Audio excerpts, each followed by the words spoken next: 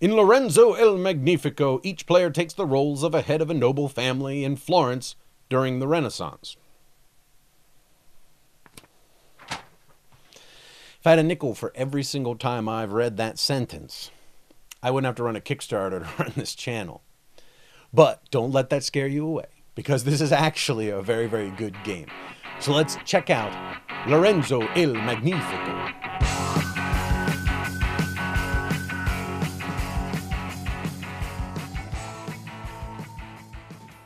In Lorenzo il Magnifico, the players take the roles of the heads of noble families in Florence during the Renaissance.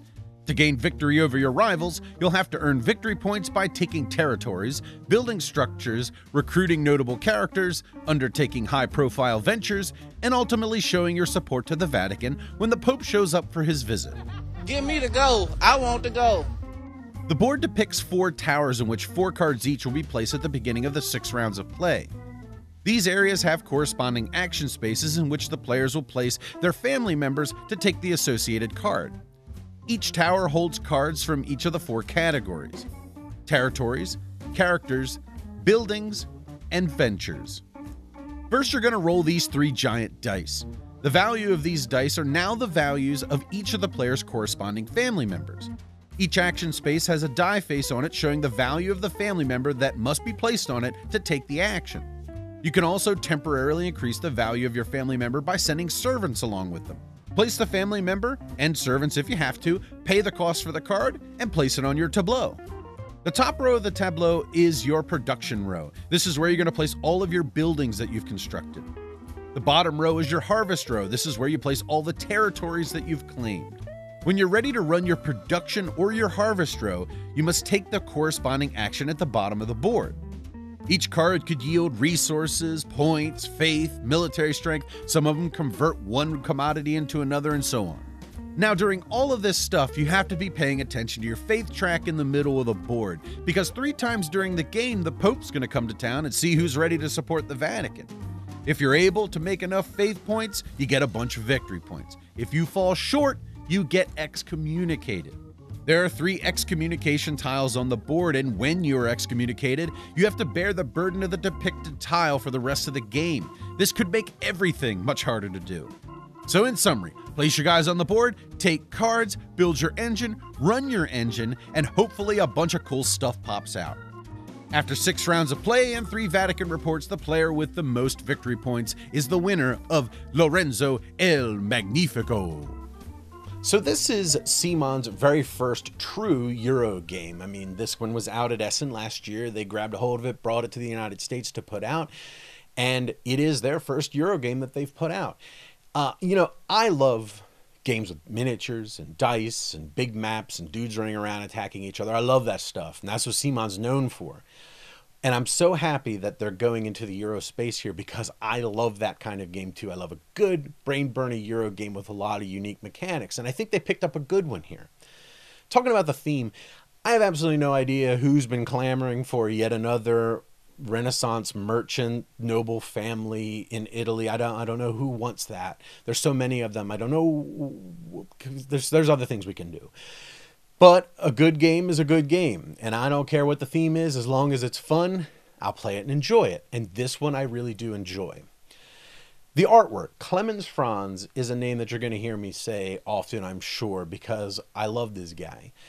Really, this guy shaped the look and feel of the modern Euro game. I mean, games like Agricola and Le Havre, and all of Uwe Rosenberg's games, really, and many of Milestones has Clemens Franz in it as well, and this one as well.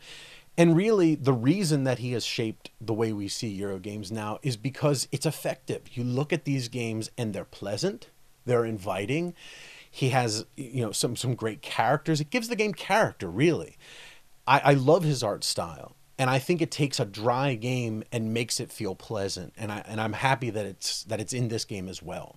So talking from a gameplay standpoint, this game is 100% an engine building game, to the point where it looks like you're building an engine right in front of you. You buy those cards out of the towers and you put them on your tableau in your production row, and then below it in your harvest row.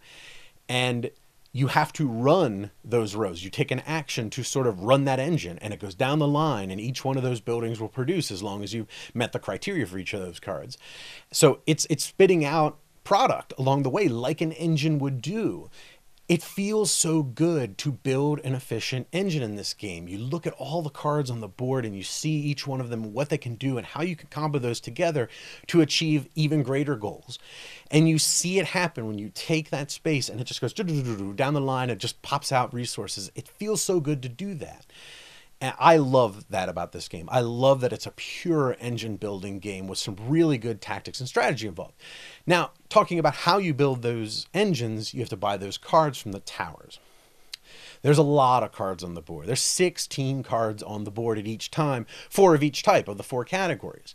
And I can see this being a problem for some people. Now, maybe after you've played it a bunch of times, this goes away, but at least your first 2, 3, 4 times playing it, you're going to be looking at every one of those cards every round of the game. There's 16 cards every round for 6 rounds, and everybody has to study all those cards and decide how they're going to play into their strategy and how you're going to build them into your engine and make it work.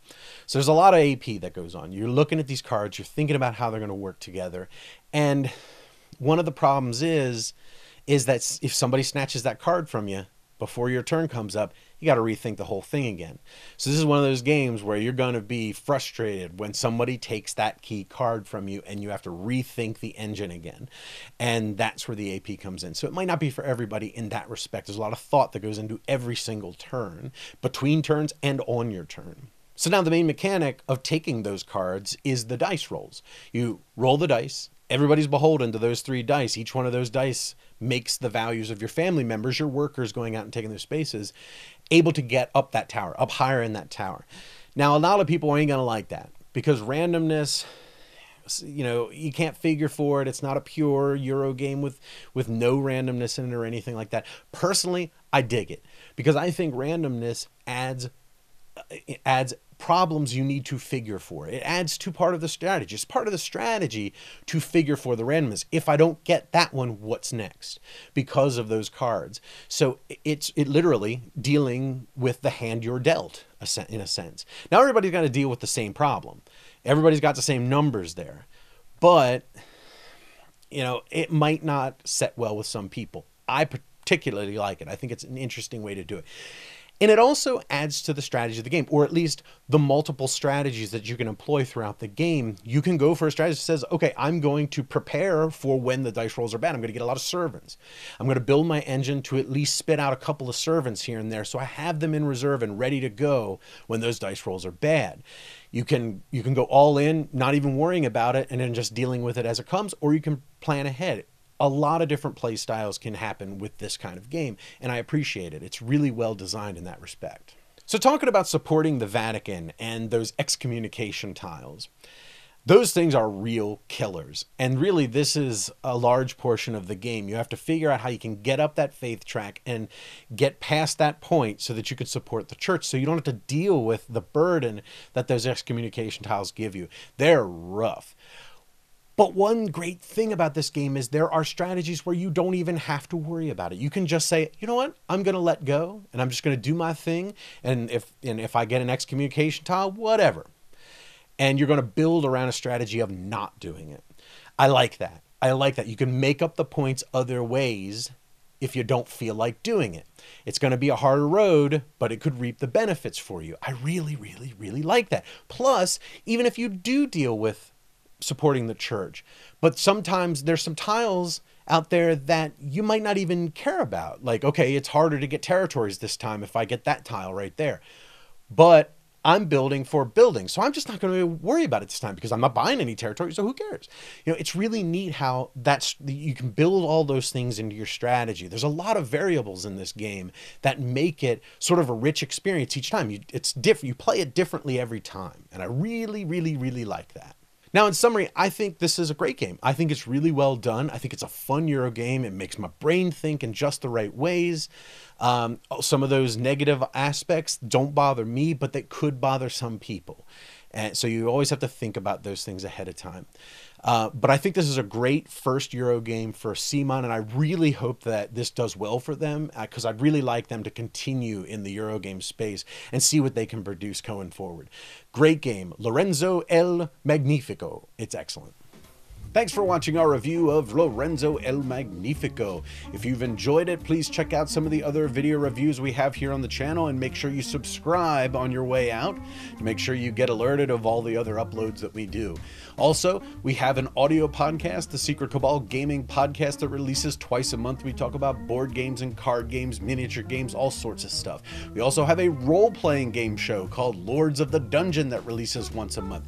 You can find that at thesecretcabal.com or on iTunes. Until next time,